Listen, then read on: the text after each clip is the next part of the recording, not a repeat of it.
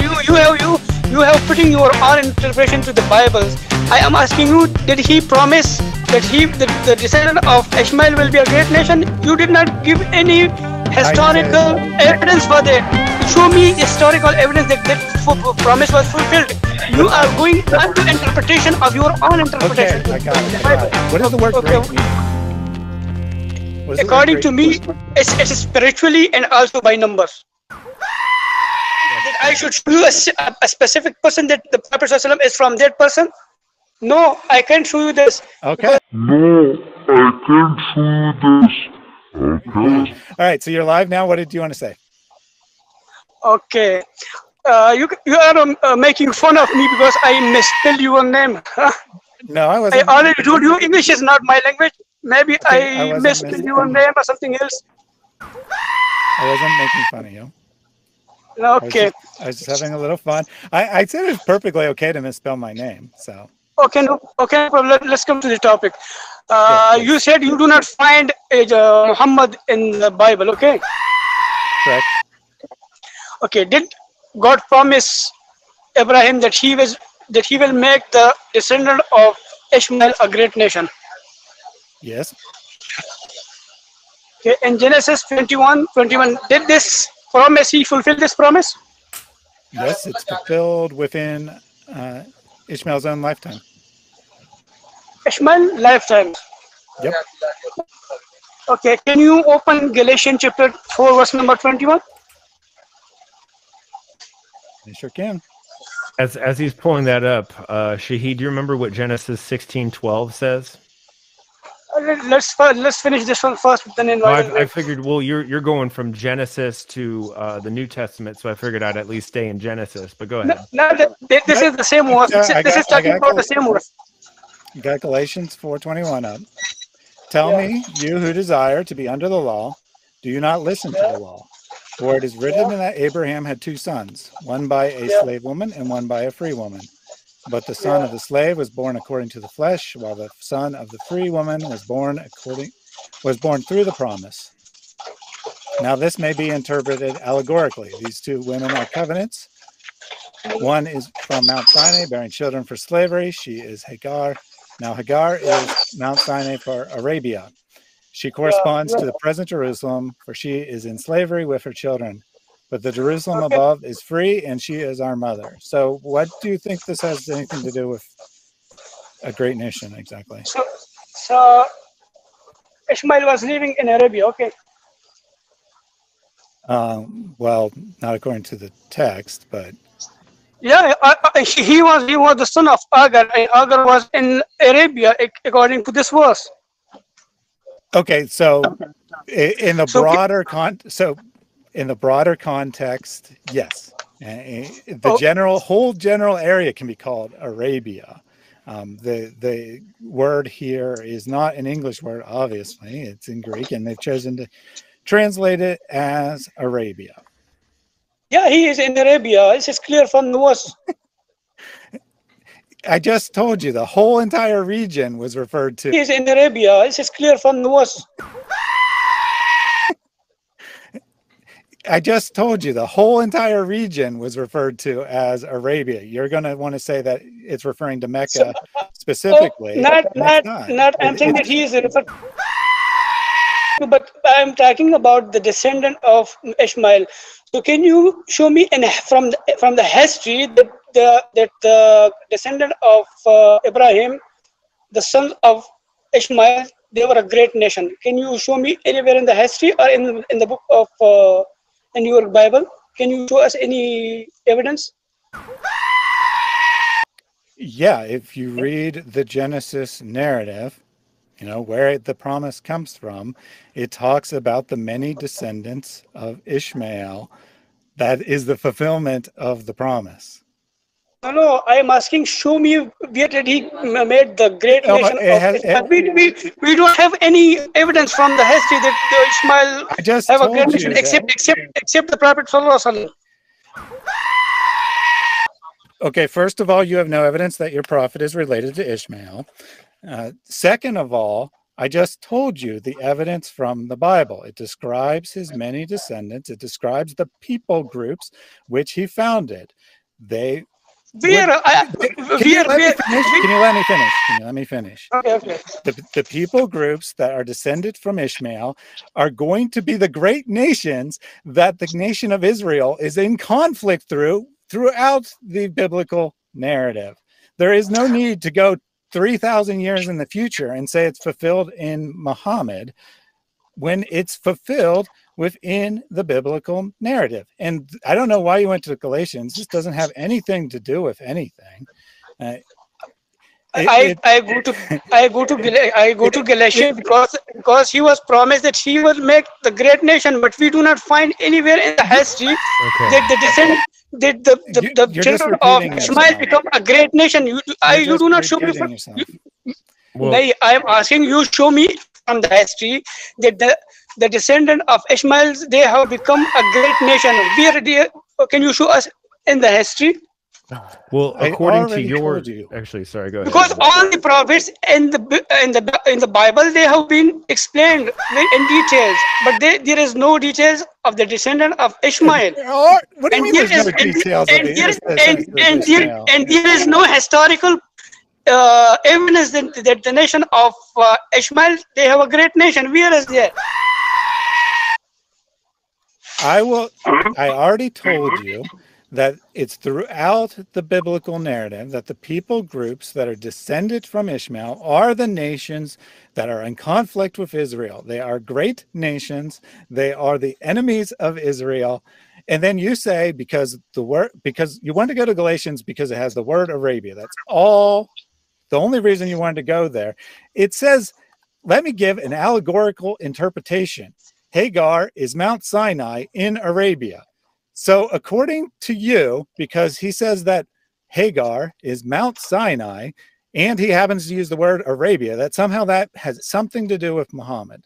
That's your argument. My argument is that in Arabia, there is only one prophet, a great nation, which is the Muslims.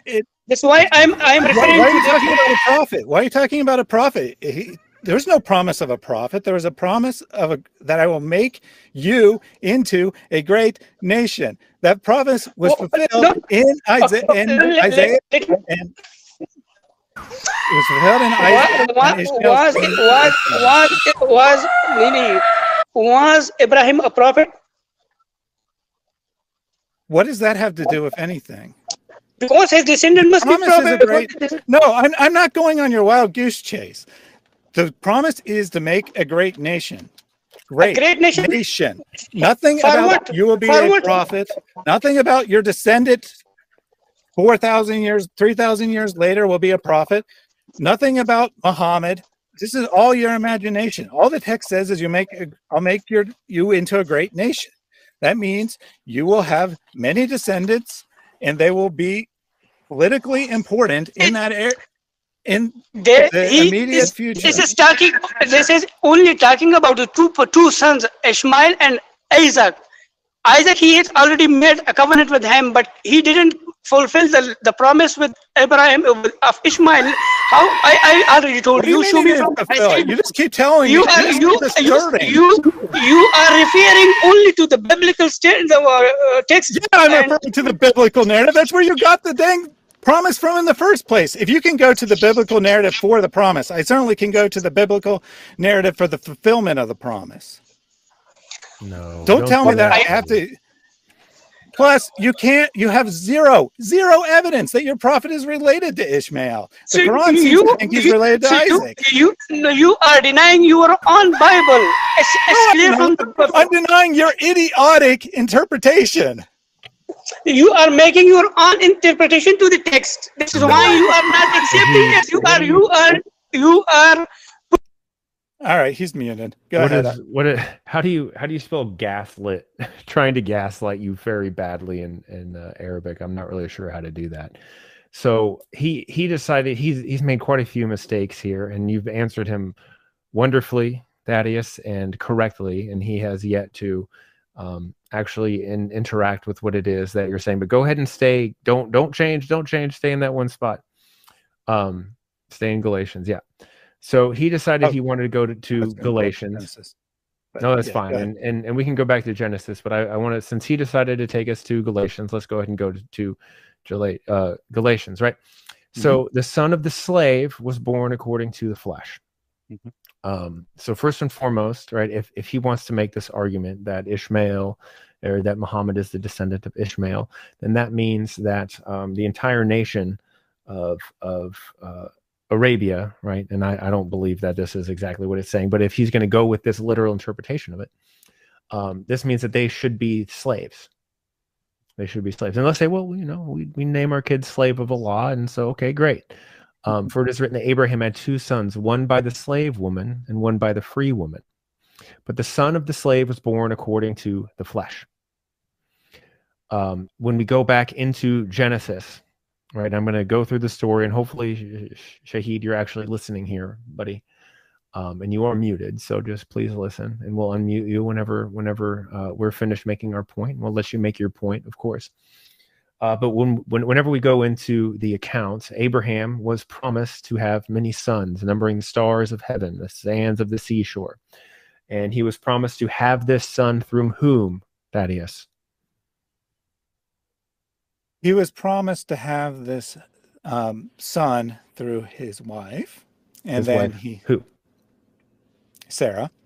And Okay. then he said that, well, she's old. I need to have a son a different way. Yeah. So he went. He didn't really believe God's promise, Mm-hmm. and he and Sarah. Now, to be clear, it's consensual here, right? He's not Correct. going behind Sarah's back. Yep. He and Sarah said, you know, why don't you impregnate this younger woman, Hagar, who is my slave, who's Sarah's slave. Therefore, you know, it's a legitimate relationship Right. because, you know, you can legitimately claim the child as your own heir, is what I'm trying to say, because of the legal relationship between Sarah and Hagar. Right. And Hagar is a slave or a servant, right? And where did Abraham and Sarah pick her up from? Where is she from? Where is her homeland? Egypt. All right. So she's Egyptian, correct? So she's an Egyptian slave woman. All right. So Abraham and Sarah disobey God. And they decide that what they are going to do is the way that it should be done. They disobey God. And Hagar is caught in the middle of this, and she has a son named Ishmael. Is Ishmael the promised son? So in Sarah and Abraham's opinion at the time, they're thinking this is how the promise will be fulfilled. Okay. But then God comes and he explicitly says, this is not what I promised. Because of my relationship with you, Abraham, I will bless Ishmael, but he is not the promise. He is not the person from whose line the promise will be fulfilled.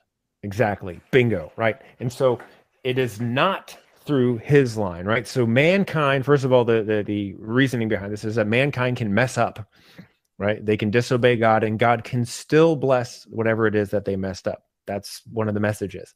But the other message is that was not the intention of God. What God's intention was for Sarah, the free woman, to have a son by Abraham, so that the promise of the promised land, of the message that would bless all nations are blessed through which nation? Thaddeus, which nation are all nations going to be blessed through? Through the nation that comes from Isaac. Right, which is we know Israel now, which is Israel, right? So I'll let you kind of go ahead here. I've got some other things to say, but I don't want to get too far away before we let Shahid give us. Let's go ahead and let him respond. Shahid, you're back up live. Please don't yell. Why do you muted me? Yes, I have Because you kept yelling. And you have putting your own interpretation to the Bibles. I am asking you, did he promise that the descendant of Ishmael will be a great nation? You did not give any historical evidence for that. show me historical evidence that promise was fulfilled. You are going on to interpretation of your own interpretation Okay, I got it. the I Bible. got it. I got it. I got it. So Show me historical. You stop repeating yourself, please. You don't need to say everything 4 times. You okay? are not answering my question. Nobody can answer when you're yapping. Yeah. Okay, so ask your question, then stop talking. Then I can answer. Don't ask your question and then immediately say, "You're not answering me," when you don't give me a chance. So please define what you mean by historical evidence. Yeah, go give me from evidence from history that the promise of God with Abraham was fulfilled. Show me. I'm asking. So you said, "Show me historical evidence." I'm asking what you consider historical evidence. It's a simple question. What would from you the consider history valid proof? outside from the Bible? Show me from the history. So why do I have to show you something from outside the Bible? But you don't have, because I am asking you a specific question. Show me from the history that the promise was fulfilled. Show me from history outside the Bible that Abraham existed. We both agree Abraham was a very important prophet. Show me outside the Bible. Show me outside the Bible that Abraham existed. I am making my arguments from the Bible, and then when he was promised according to the scripture, but you do not show me any evidence from the Bible. I am asking you also from the Bible that the children of Ishmael was a great nation. You do not have any evidence from the Bible. You do not have any evidence from the history, and you are going and putting your own interpretation to the text. I am specifically asking a simple question from your Bible. Show me that this promise was fulfilled, and show me also from the history. If you cannot find from in the Bible, show me in the history. Okay, you don't need to repeat yourself over and over again. Again, just make your point and stop. You don't need to say it 3 times. So make up your mind. When I told you what the Bible says, you said go to something outside the Bible. So is the Bible acceptable evidence or not? If you are not able to give me reference from the Bible, then I ask you, show me from the history. You do not have any evidence for that. I didn't say I couldn't make you a reference from the Bible. Show me. Yes, I will. So Ishmael's descendants are described in Genesis. I got to check what chapter, but we'll go there. I don't have all the references memorized. You can go only to Isaiah for. No, I'm not going to go just to the verses that you tell me to go to. We can look at all of the evidence. So here is Genesis 17:20. As for Ishmael, I heard you. Behold, I have blessed him, and will make him fruitful, and multiply him greatly. He shall father 12 princes, and I will make him into a great nation. But I will establish my covenant with Isaac, whom Sarah shall bear to you at this time next year. The passage is telling you exactly what God is going to do. It tells you exactly what great nation means. That Ishmael will be blessed with many children. Specifically, he'll father 12 princes. That's what it means. Why are you interpreting great nation as a prophet? That he'll have a prophet many years in the future that's his descendant. What does that have to do with being a great nation? What does the word great mean? According to me, it's spiritually and also by numbers. So you say that the word great here means great means spiritually, he will make him spiritually great, and also will in numbers. All right, so here's what I'm going to do. The Hebrew word is gadol. I'm going to pull up the lexicon, which will tell us what the word means. Okay. So. Okay, let me, if you don't mind me jumping in here real quick, yep. Shahid, you need to be consistent with your arguments, right? So you're demanding of us that we prove things either biblically or extra biblically with sources. Thaddeus just asked you a question, and you answered literally by saying, "In my opinion." That's So true. I just want Teddy, to I just want to point that out that's excuse your me, excuse opinion, and me. that's fine. But I just want to point out that if you're going to demand certain things from us, a certain standard, then I would appreciate it if you're willing to hold yourself to the same standard. I just want to say that. I just want to point that out. I will pause and mute myself up here again while Thaddeus All right. goes ahead and So explains here are all the definitions of great, what it can be applied to in Hebrew, right? So great in size. We see how that one would make sense. Great in height, as in a mountain, that obviously doesn't make sense. In extent, in number makes sense within the passage. In weight, obviously doesn't make sense. In significance, in volume, in influence, in collocations, in fixed expressions, varia, which is a specialized Hebrew term. And then it can also mean God is great. So the term can be used to describe God's attributes. It can be described in a specialized Hebrew phrase, or it can be used in the way English word used great is for, size, height, number. The passage itself tells us how to understand it. It tells us that it should be understood as number, that he will raise a great nation, as in a nation of a large number of people, that Ishmael will have many descendants, and that they will found a new nation. That is what the context makes sense. You'll notice that I did not read anything that says anything about spirituality. Stood is number, that he will raise a great nation, as in a nation of a large number of people, that Ishmael will have many descendants, and that they will found a new nation. That is what the context makes sense. You'll notice that I did not read anything that says anything about spirituality, let alone prophethood. So I have supplied a source for why I believe the passage is describing the large nations that will come from Ishmael. And if we read on in Genesis, it will eventually say the specific names of the 12 people, the 12 princes. And then we will see that the nations that they founded, i.e. that are named after them, occur again and again in the biblical narrative. Now it's your turn to give me a reason to believe that this passage is a promise of a future prophet.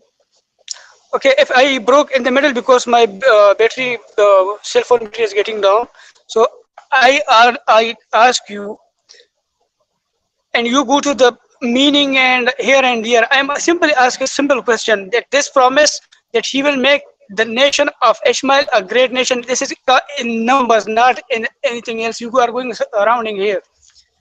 Okay, I am asking, this is about numbers. He will make a great nation in numbers. Can you show me the evidence from the Bible or outside from the Bible that they have made a great nation, the descendant of Ishmael? Can you show me any evidence? Sure, we can go through the entire biblical narrative and see how many times the people groups that will be descended from Ishmael occur in the biblical narrative, if you really want to. Can you name the descendant of Ishmael first? Yeah, I got to look up where it names them. Genesis 25. Genesis 25. Okay, thank you. So you already know that the Bible names them. Well, I know. What are you disputing with me then? Yeah, I'm disputing, but there is nothing mentioned the descendant of Ishmael that they have a great nation except one. This is called Kedar. Okay, he was the second son of he was the second son of Ishmael, and the lineage of the Prophet ﷺ is directly go to Kedar. You just told me that Kedar is a great nation. You just said that Kedar is a great nation, therefore it was fulfilled in Kedar.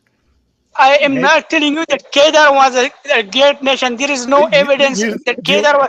But the descendant of Kedar. Why you are breaking the things? But I ask you, just say, give me the example. Give me evidence from the Bible. I'm waiting. So we have the 12 sons of Ishmael here, already showing that God has fulfilled the first aspect of the promise, that he will have 12 sons, and he will have Now, just before we go look anywhere else, just think about this, okay? God said that you're going to have many descendants. You'll start with 12 sons, and then they'll have many children. If someone has 12 sons, just without any other evidence, is it very likely that they'll have a lot of grandchildren, or that they'll only have 1 or 2 grandchildren? He has 12 sons. I'm from these 12 sons. Give me any evidence that there is a great nation among these 12 sons. Thaddeus, you mind if I step in here real quick, buddy? Yeah, go ahead. Okay. So if you go to Genesis 17:20, what you're going to see is, as for Ishmael, this is Yahweh speaking, I've heard you, and I will surely bless him. I will make him fruitful and multiply him, and he will become the father of 12 rulers. I will make him into a great nation. So the explicit reference here in terms of what great means is multiply him greatly and fruitful, meaning that he will have many descendants. It's exactly what Thaddeus said, and this answers your question.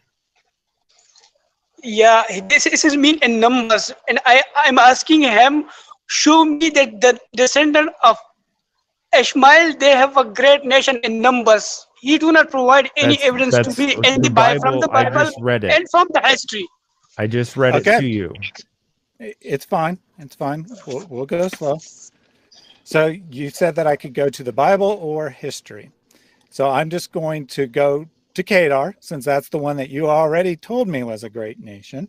And I'm going to go to history.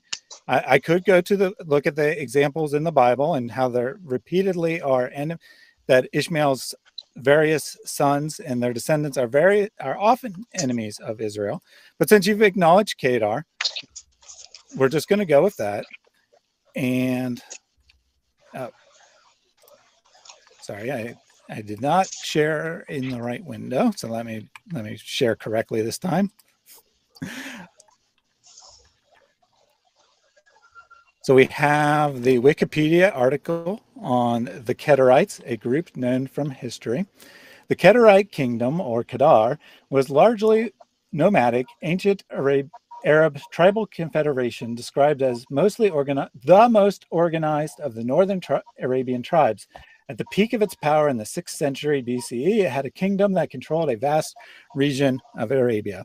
Sounds like a great nation to me. What do you think, Astrid? I think so as well. And to also indicate the northern part, like you just mentioned here, if you go to Genesis 25:18, it says Ishmael's descendants settled from Halva to Shur, which is near the border of Egypt as you go towards Asher. And they lived in hostility toward all of their brothers. All right. So again, Ishmael's descendants settled near the border of Egypt. Okay, so near the border of Egypt. I wonder why that would be. Where's Hagar from again? Yeah, we have a map here in Wikipedia article showing where the region of their kingdom was. Thaddeus, I ask a specific. Thaddeus, can you hear me? I can hear you.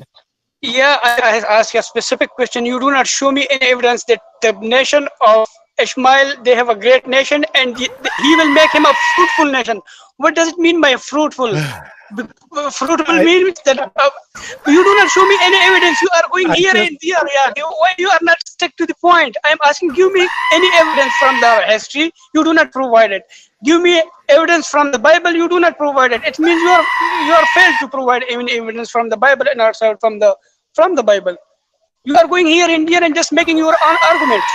So you're very good at making assertions that I'm not answering your question. You're not very good at listening, however. I listen to you. You read me articles from the Wikipedia, and you do not show me evidence that the nation was a great nation. What was their fruits? What was their teaching? What they teach? They do not show me anything. Okay, nobody said anything about teaching. We said it was in numbers. We showed you from the Bible where it explicitly says it is mentioned that Please stop interrupting. Go ahead, Astrid.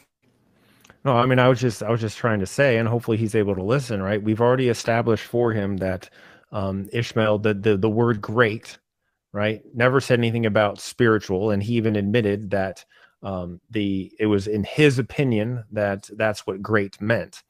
when we go to the context and the meanings, the possible meanings of the word used in Hebrew, none of it has anything to do with what he said. What it has to do with, and specifically the verses that we have quoted to him, is it has to do with the numbers of his descendants. Fruitful people, right? Ishmael will be fruitful. He will have many, and Yahweh says, God says that he will greatly multiply his offspring. That's how we do proper hermeneutics. That is how we read for context. The context of the passage of what great means, it means great in number. We can actually even contrast that with the promise made to Isaac, and the same thing is the same type of language is being used. He will be fruitful, he will multiply, his descendants will be like the numbers of the stars. The word great in this context means great in number. So I'm not sure why he keeps asking about a nation and things like that. There are plenty of northern Arabian / east of Egypt nations that we can list throughout the history of time that would be considered a great nation. At the same time, as you mentioned earlier, Thaddeus, it's impossible for him to even track himself or Muhammad back to the descendants of Ishmael. And even in the region that is shown there on the picture, the region of who would be considered the Ishmaelites does not reach far south enough to even get to Mecca in general. So the assertions that he is making are great stories, but they don't have any actual historical backing. They don't relate to any of the writings in the Bible. And everything that we have done to this point has demonstrated using proof, right? We're looking at maps, we're pulling up Bible verses, and his best argument right now is to just continue to say the same thing. You have not showed me this, you have not showed me that. When in fact, it's clear to us, it's clear to you, it's clear to the audience. We have literally showed him everything that he has asked for. Now, I'm done with my little bit. And I just want to reiterate that you told me to go to any source inside or outside the Bible. I first went to the Bible, showed that he had 12 sons, and I was trying to talk you through logically. But then you started yelling at me that Kedar was a great nation. Kedar was the only of the 12 that had a great nation. Then you said that you had misspoken. You didn't actually mean that. Fine, you didn't mean that. But history tells us, in fact, that the Kedarites were a historical people that were substantial in size. Now, historians don't necessarily believe the biblical narrative, but if you're going to say Kedar is a real, like might say that Kedar is not a real person, right? Historians might say that, but the Kedarites existed. The Kedarites were a great nation. So if we're taking the biblical narrative seriously, and you have to say Kedar is a historical person, because as you just pointed out, this is who Muhammad supposedly is descendant from, then the nation that bears his name was indeed a great nation. You're back on.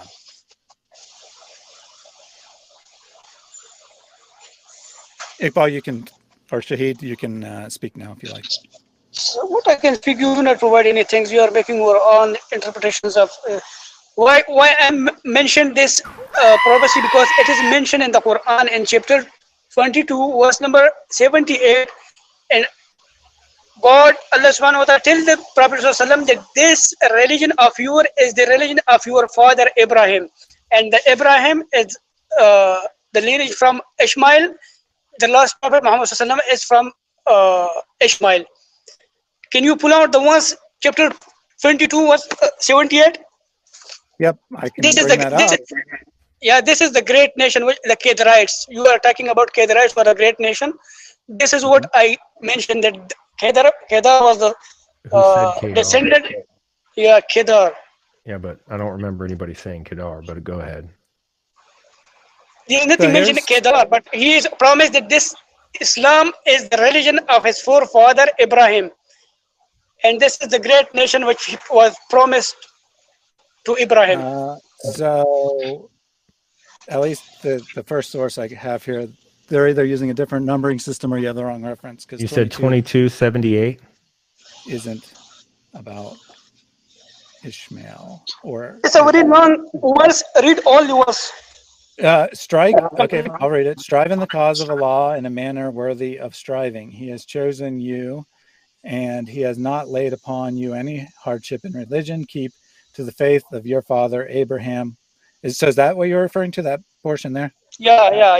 He is And telling you so, this is the religion. Islam is the religion of your father, and the lineage of the Prophet ﷺ directly go to the Ibrahim okay, alayhi salam. okay.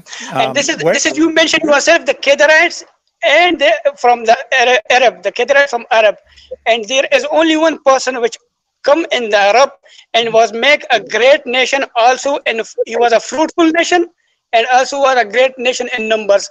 There is no any other one in history and biblical. Again, you're very good at repeating your assertions over and over again. Can you show me any historical or Quranic evidence that 2278 is talking about Ishmael? This is talking about the to the Prophet Muhammad that Ibrahim was your father. This is direct reference. This is direct reference to this is direct reference to Ibrahim alayhi salam. Can you calm down? Calm down. Take it slow. I didn't say that this isn't related to Muhammad. Pay attention to the question I'm actually asking you. Yeah, this is that the son of Abraham that's being referenced is Ishmael. Or are you just adding your own interpretation to the Quran? Does Abraham have sons? He has Ishmael. More than one. Yeah, son. and Ishmael have sons. He asked you a question, and you're not. Yeah, so you want that I should show you a specific person that the Prophet ﷺ is from that person? No, I can't show you this. Okay. So this is not your interpretation. But thank you for admitting this that. is not my. This is the direct words directed to the Prophet ﷺ. God is directed. You're correct that the Quran claims that Muhammad is descended from Abraham. It does not claim that he's descended from Ishmael. So your argument doesn't even get off the ground because you're assuming that the Quran believes that Muhammad is descended from Ishmael, and the Quran doesn't actually say that. It could be referring to Isaac. So we from history we know from the biblical narrative that Ibrahim has a son Ishmael, and Ishmael was promised in the book of Genesis that his descendant will be a great nation, and the Prophet ﷺ is from the descendant of Ishmael. So what evidence more you need? You don't. First of all, you don't get to make that assertion. You have to provide evidence that Muhammad is descended from Ishmael. Second of all, we've explained to you from the context, great nation means having many descendants. We've shown you from history that indeed Ishmael had many descendants and that a great nation in influence as well was already raised up. You're just assuming that great nation means there'll be a future prophet, and there's no justification for that whatsoever.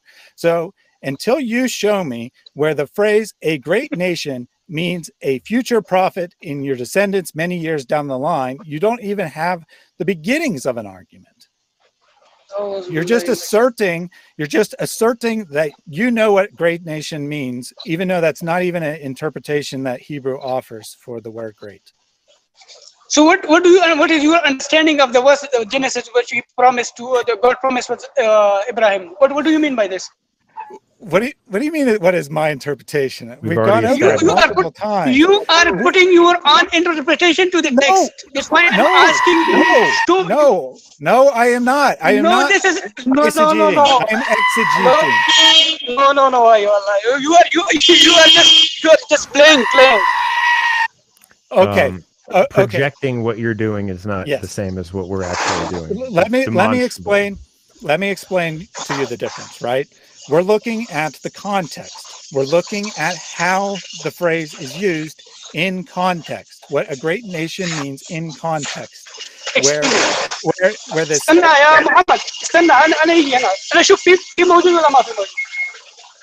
Excuse me. No problem. And so we are explaining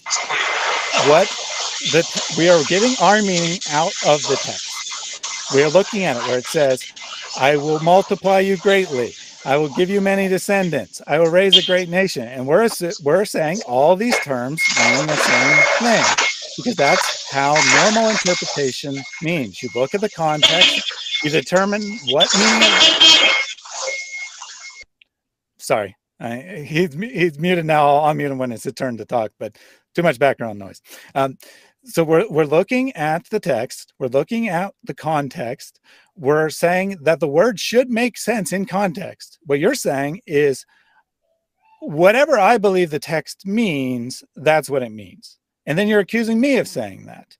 No, I'm the one that's looking at the context and providing you evidence that my interpretation, if you want to call it my interpretation, even though it's clearly the plain meaning of the text, was fulfilled. You have not provided any evidence that the word great can mean spiritual. You have not provided any evidence that Muhammad is descended from Ishmael. You have not provided any evidence that the phrase great nation means a future prophet. So one of us is indeed reading their imaginary interpretation into the text, but I'm sorry, sir, it's not me. You may speak. Okay, okay, no problem. If you are not satisfied, it's upon you. But I already give you. You didn't give me anything. You gave me literally nothing. Listen. Excuse me. It's time for work. Okay. I will contact later on. Okay. So Alrighty. okay.